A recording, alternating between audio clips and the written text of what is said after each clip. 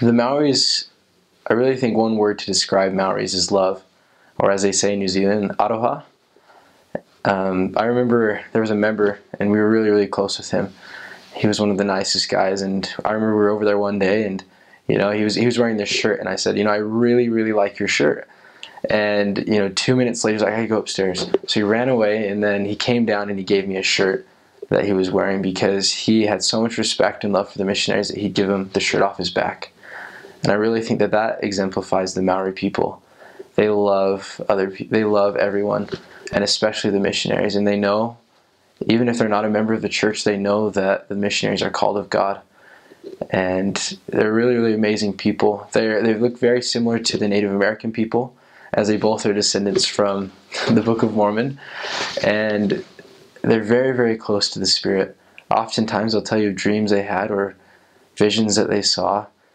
And their traditions are very, very similar, not exactly, very similar to those that are in the Book of Mormon. They have a place, a meeting house that they call a marae. And in the middle of every marae, they have a post. And in their culture, this post is very, very sacred to them. And when, there's people who aren't members of the church who know all these traditions, and on the walls, they have all of these drawings, but all of them are, they call whakapapa, or genealogy of all their family history.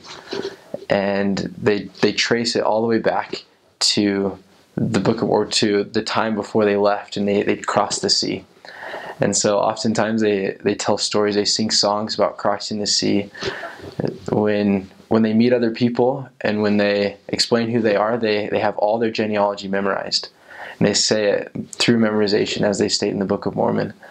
They also, when people pass away, as you know, in the Book of Alma, when one of the kings dies, they lay him on the ground for 3 days. They don't bury him. They don't do that, or they still do that today in New Zealand. When individuals in their family pass away, they leave them out, and they let other people come and mourn over the body. And so all these traditions and cultures that the Maori people believe, who aren't members of the church, you can draw specifically back to the Book of Mormon. And so when you show them the comparison of the two, and you show them where they came from and where those cultures came from, it's a really amazing experience.